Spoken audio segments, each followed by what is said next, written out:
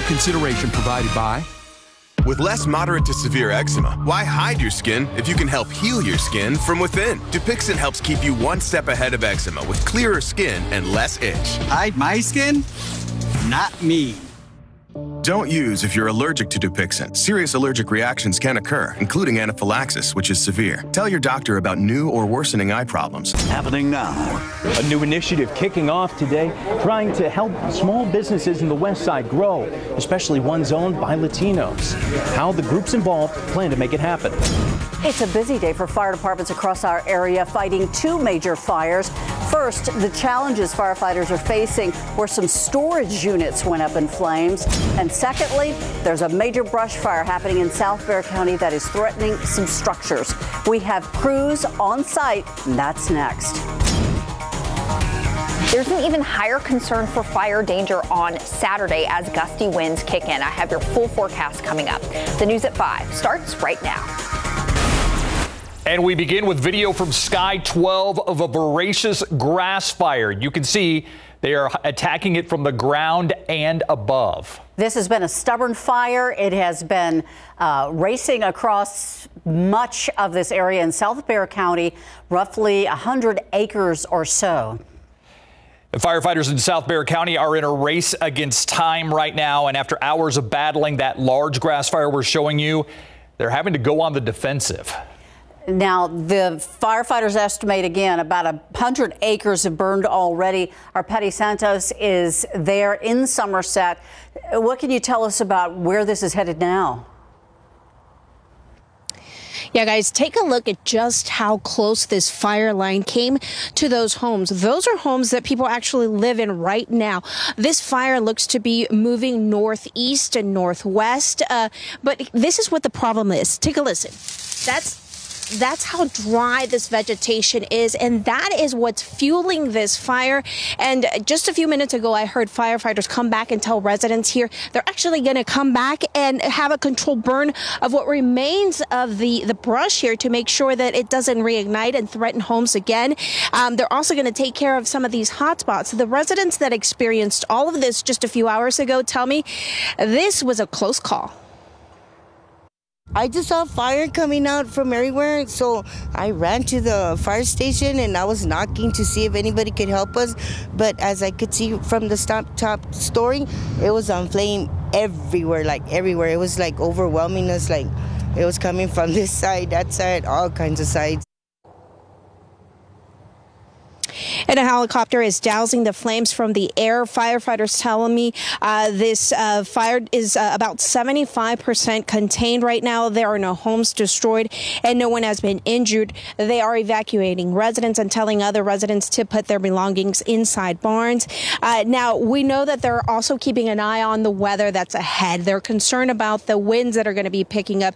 Katie, I know you're also tracking that.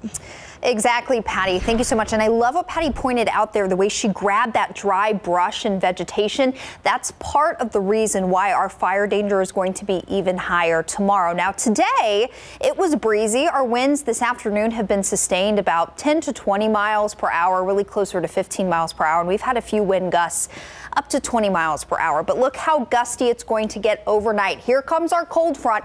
No rain. That's not going to help us out at all. Wind gusts overnight will start to gust near 40-45 miles per hour, as high as 50 miles per hour during the first part of the day tomorrow. So wind speeds are only going up, and that's going to lead to an even higher fire danger tomorrow. We'll talk more about that coming up. Also, the rest of your weekend, not all bad news. Things will really improve once we get past tomorrow's wind. A light freeze to start the day Sunday, then a bit warmer in the afternoon, and for the holiday on Monday, sunny and a little bit closer to 70. We'll talk about all this and more coming up in just a bit. Steve?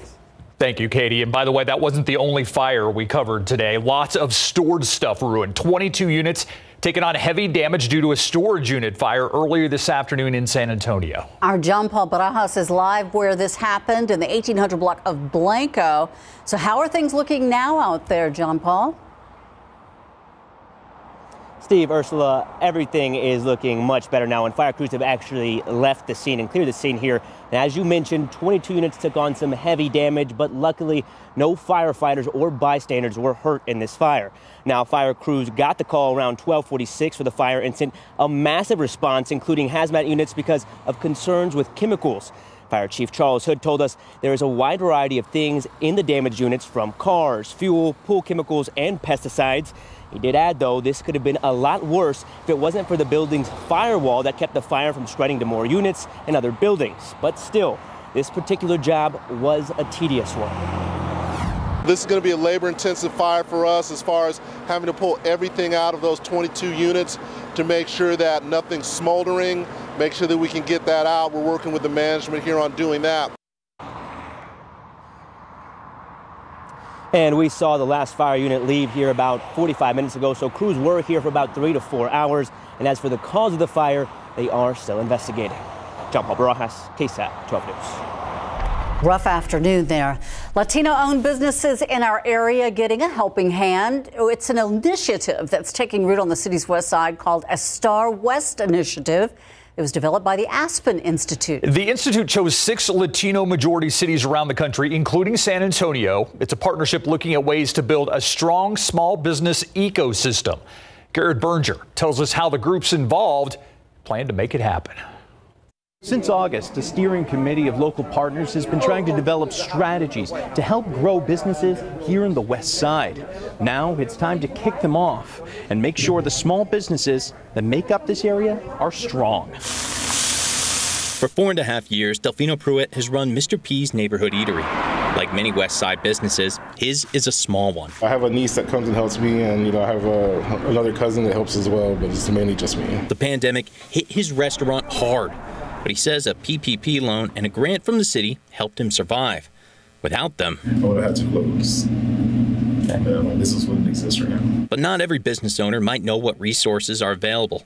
Ramiro Gonzalez of Prosper West San Antonio says making sure small businesses can get connected to resources they need is at the heart of the new Star West initiative. We all have our individual programs that we can actually help them figure out how to get capital, how to get a loan to grow their business, how to get a city contract and really start to grow their opportunities.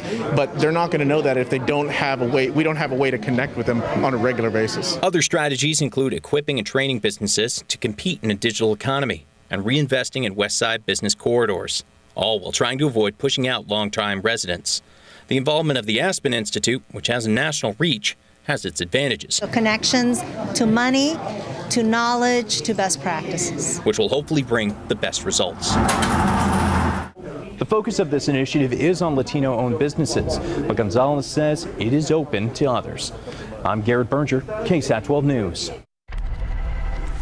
Ground shifting. That's what they think caused a chimney fire at a home late last night. Fire crews responding to this call around 10 o'clock in Windale, on Windale Street near Harry Wurzbach Road in Loop 410. Firefighters say that the flue of this chimney separated, probably due to ground shifting, and that caused the fire to get into the attic.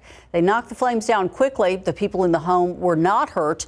A battalion chief says if you live in this area, you might want to check your chimney before you use it. And a car crashing and rolling over this morning around 8:30. Police say a couple in a red SUV hit another SUV, causing it to flip. That's when the red vehicle took off, hitting another car. It kept on going until they just couldn't anymore. Then they ditched the vehicle and took off.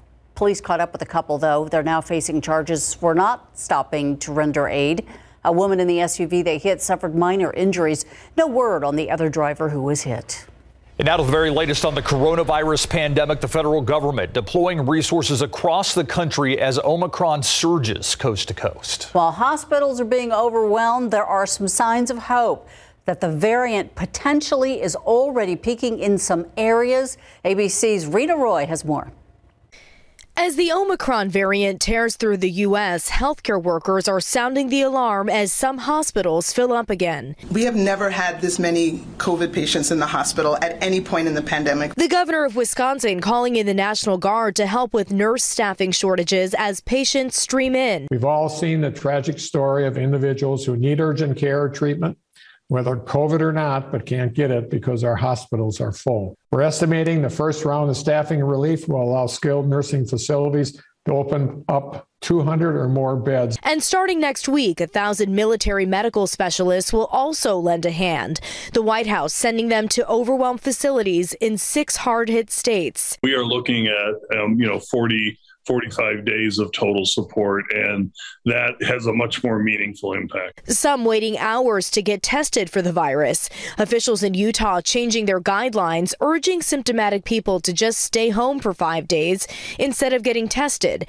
But health experts say the surge could be peaking or nearing a peak in some states. In California, authorities seeing COVID traces in wastewater potentially going down. We're cautiously optimistic that we'll see that in our clinical cases. I think this is an extremely promising sign. The White House says the administration has a stockpile of more than 750 million high-quality masks like the N95 available, but it's still unclear how and when Americans can actually get their hands on them.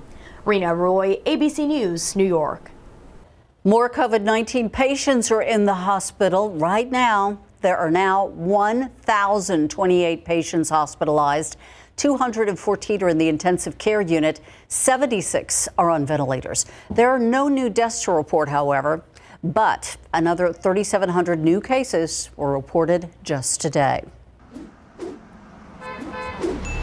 It is a busy Friday evening on the roads today. Our Samuel King joins us now with the very latest. Sam? Steve and Ursula, let's start here on I-35 on the northeast side. This is a 35 at Walsham. Things improving a little bit here, but we had a crash and that's causing some slowdown. So a quick look here at your travel times in that area coming out of New Braunfels, 53 minutes from New Braunfels to downtown, 33 minutes coming in from Seguin. That's fairly normal. Also a crash reported at 281 northbound at Stone Oak, 11 to 13 minutes, depending on which way you're heading between Bulverde Road and 1604. So look out for that. Also, finally mentioned at the top of the newscast about the brush fire down in Somerset that is causing some delays there on Somerset Road and on Loop 1604. Steve, Ursula? Thanks, Sam. Are you in the process of cleaning out your closet? Marilyn Morse has some tips to help you sell, donate, even recycle your old clothes.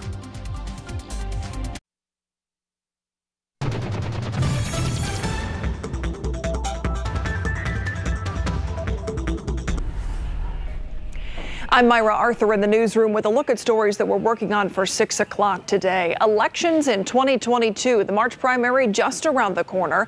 And this time, the Bexar County Elections Department is facing some new challenges. For one, a handful of early voting sites are now being used as COVID testing centers.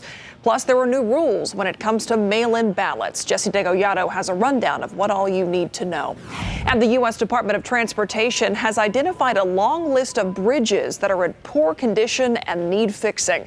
We're taking a look at some of those bridges on that list in our area and whether federal money from President Biden's infrastructure plan will be used to make those repairs. Those stories and more coming up at 6 o'clock. Thank you, Myra. New at 5, cleaning out the closet. Maybe this year you'll finally get around to doing it. But parting with clothing that just doesn't work for you anymore is important. 12 on your side's Marilyn Morse has information to help you sell, donate, or even recycle. Anya Stapleton is cleaning out the closets. I am making a pile of some sweaters that I haven't worn in a very long time. More than 9 million tons of clothing ends up in landfills every year, according to the EPA. Bad for the planet and lost opportunities to make some cash. I'm hoping to get rid of some of these online and sell them for pretty much as close to the original value I can. There's a growing number of digital stores and phone apps tailored to sell anything you want to get rid of. On sites like Poshmark and Vinted, you list your item and name your price. You ship it directly to the buyer with a prepaid shipping label. With ThreadUp and RealReal, you send your unwanted items off to be sorted, priced, and listed for sale. Whether they're online or in person, vintage and consignment shops won't take everything. Often it's because of the condition of the item or it's out of style. So if you can't sell it, but it's still usable, donate. Goodwill is just one example. It collects and sells donations to support job placement programs. There are a lot of local nonprofits that would happily take your gently used clothing. Have professional clothes that you just don't need anymore? Try Dress for Success. Anya found a taker for her old formals. Our local high schools will often say, we want dresses that maybe for students who can't afford a prom dress. You can also share or trade with neighbors by using FreeCycle Network or Buy Nothing Facebook groups. Finally, you can always recycle. Check out earth911.com to find a textile recycling location. Marilyn Moritz, KSAT 12 News. All right, we have seen at least one massive grass fire in our area, and that's even before the heavy winds come in, Katie. Yep, it's going to be way more windy tomorrow, so that means we have a concern to see another situation like that tomorrow. So bottom line, don't do any outdoor burning tomorrow. Just be very vigilant if you're going to be doing anything outdoors that involves an open flame, because that fire got a bit out of hand today, and it's going to be even more windy tomorrow. So anything that potentially gets started tomorrow is going to be very hard to rein in. So please just be extra cautious. For a lot of us tomorrow, the wind is just going to be more of a nuisance than anything, and you'll want to take some time this evening to put your loose patio and back door items away because they could go flying by the time we get into the overnight hours. Here's another look at the fire danger for tomorrow. Anywhere in this kind of peach color, that's a very high fire danger rating for Saturday. That essentially is the whole area. That's San Antonio, Bexar County, along 35 and all the way out to the Rio Grande. So essentially everyone, just be very cautious tomorrow. And the reason for this elevated fire danger is the wind. Also in play is very low relative humidity by tomorrow. A lot of us will have relative humidity values near or below 20%. Once you get there, that really helps to fuel the fire danger risk. And as Patty pointed out at the top of the show, she grabbed that brush and that grass. It is very dry. We have expanding drought all across the area. So that dried out vegetation and grass also increases the fire danger. So please just be careful. The storm system that will bring us our front and those very gusty winds overnight is up in the central northern plains, bringing some snow to parts of southern Minnesota and Iowa there. This will be a messy storm system for parts of the Midwest tonight, the deep south tomorrow, and then even parts of the Northeast on Monday. The cold front is in the Panhandle, and it will continue to drop south overnight.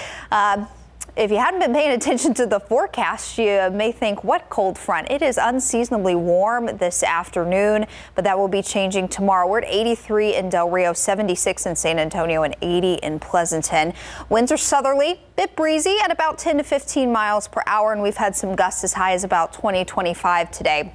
But things change big time overnight. So here's midnight.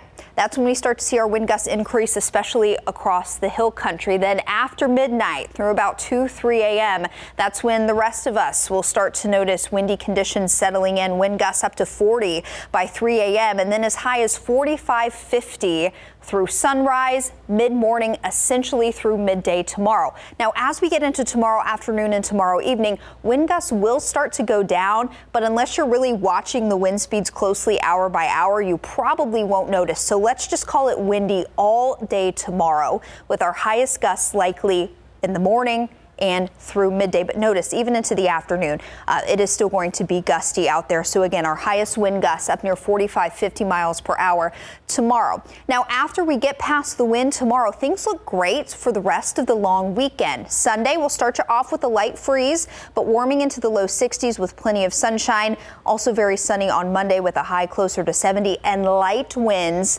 Sunday into Monday. So kind of our most problematic day this weekend, or more of a nuisance really, will be the wind on Saturday. So this evening, tonight, very quiet weather, a little bit of a breeze that will drop off after sunset. So take some time this evening to secure any of your backyard or patio decor or furniture, anything that's loose and could go flying tomorrow, because even before the sun comes up in the morning, it is going to be gusty. So you'll want to have all that prep done tonight. Staying windy pretty much all day long. It will be significantly cooler tomorrow with this front as well. Highs only in the 50s. So some big changes on the way, but that's how we roll here. Yeah. We don't like thermometers that don't move like this. Right. Yeah. It's just to all stay anchored down this Saturday, right? All right, let's head to the AT&T Center. The Spurs back in action. So is the birthday boy, Greg Simmons, live tonight for the AT&T. Thank you very much. You know what I would like for my birthday? A Spurs win tonight, and that is doable. Playing the Cleveland Cavaliers, one of the top playoff teams right now in the Eastern Conference. We'll get you ready for that big game. Also, does Dak feel any added playoff pressure when we come back?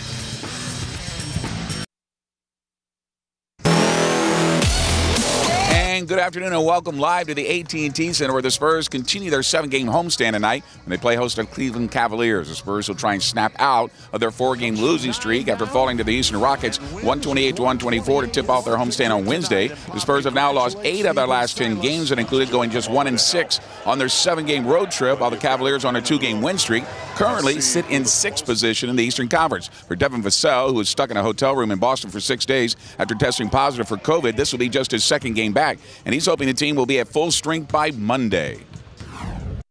I think that's definitely the next step. I mean, when's the last time that we've been a full team? You know what I'm saying? It's been a minute, but thankfully we've gotten a lot of pieces back, and, you know, we'll keep getting more pieces back with Derek and Trey. But, hey, I mean, everybody's had injuries, everybody's had COVID, every team's had to deal with it, so it's not really an excuse anymore. It's just we got to play through it. All right, Derek White and Trey Jones still listed as out for tonight in NBA health and safety protocols. Tip time 7:30. Highlights for you tonight on the Night Beat. Pro football coverage powered by Davis Law Firm. Congratulations to Cowboys cornerback Trayvon Diggs, rookie linebacker Micah Parsons, and offensive lineman Zach Martin. All three were named to the Associated Press All-Pro First Team today. Now, Parsons is the first rookie defensive player in Cowboys history to make the All-Pro First Team, recording 13 sacks in the regular season. For Dak Prescott, this will be his 4th playoff game in his career, and he was asked if he feels any added pressure getting his team ready for the postseason and where they want to go, which, of course, is the Super Bowl. I don't know necessarily why people have labeled the word pressure as such a bad thing, honestly. I think it creates high expectations and high standards, and that usually creates high results. So for me, it's just about being who I am, staying true to that, knowing who I am, preparing the same way that I have and that I do, trusting the people around me, trusting the play callers in my preparation, and then just going out there and playing the game that I love without any hesitation. All right, don't feel too sorry for David Culley, who was fired by the Houston Texans as their head coach after only 1 season. The team still owes him $17 million, which means he will be paid $22 million for coaching a bad team for just 1 year. I think we'd all take that paycheck. All right, more on the Spurs coming up at 6. And, of course, I have all the highlights for you tonight from what we hope is a win coming up tonight on the Night Beat. Live from the AT&T Center, Greg Simmons, KSAT 12 Sports. All right, thank you, Greg. Hope he gets his gift. Yeah. We'll be right back. All right, everybody, new crash just coming in here. This is Highway 90 westbound at State Highway 51. You can see it looks like a 1, 2, 3, maybe 3 lanes blocked there, as well as the shoulder. So pretty involved crash there, Steve and Ursula. No snow and ice there, but I know you're headed that way, Sam, and we're going to miss you. Yeah, you're taking I-35 way north. Sam King is leaving us. He's going to go to Minneapolis, working radio up there. Yeah. So we wish you nothing but the best, Sam. Stay in front of he's avoiding the camera right now, which is not usually something he does. You can come over here. You got 3 seconds. We say goodbye to Sam. He'll be doing the 6. We'll see you.